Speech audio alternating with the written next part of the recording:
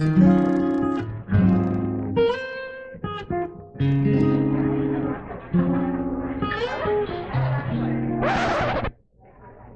looks like someone's booster water heater needs to be replaced. Ew.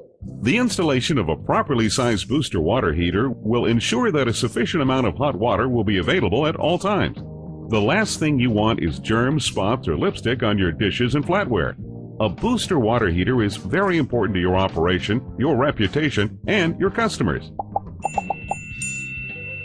To make it easy, here's a checklist of 4 simple steps to guide you when replacing or purchasing a new booster water heater. First, look for the make and model number of your dishwasher.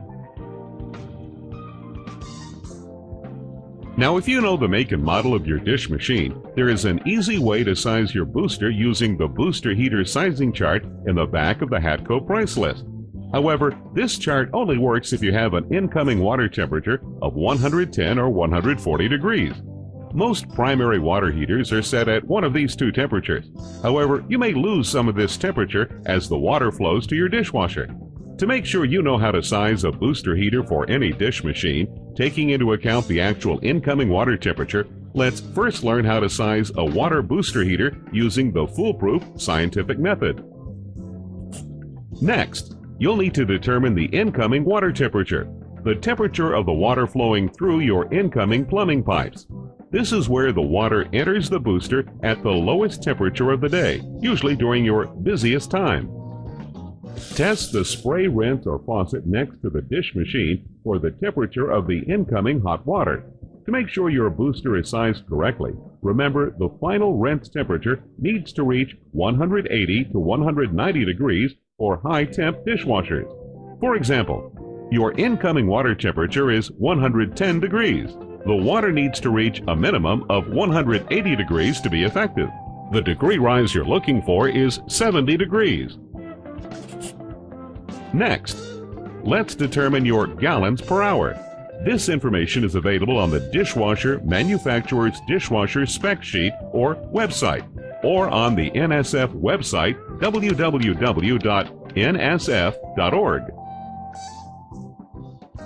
Look at the water temperature recovery table in the back of the Hatco price list. Find the degree rise you are looking for. In this example, it is a 70-degree rise. Follow the column down until you see 66 gallons per hour. If 66 isn't listed, always round up to the next size booster. In this case, sizing up would be 69 gallons per hour.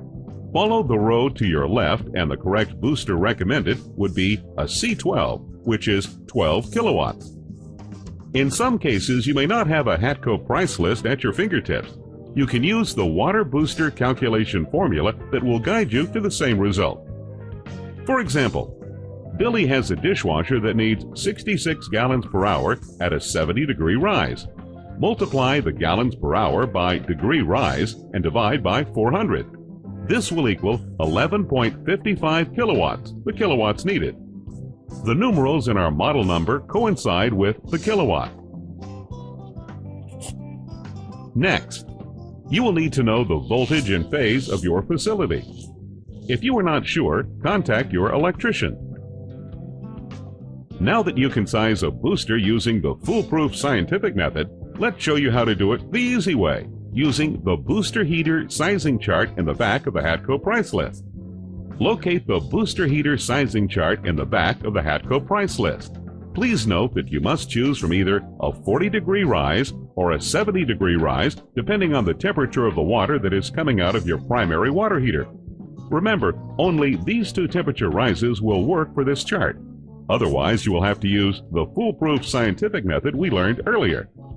Find your make of the dishwasher and the model number. Locate the degree rise you will need. In this case, it is a 70-degree rise. Follow the row across where the model is and the 70-degree rise column down to see the appropriate model booster heater you will need. C12 or S12 would be the appropriate booster for this application. The fundamental difference is that the C12 has a 6-gallon tank and the S12 has a 16-gallon tank.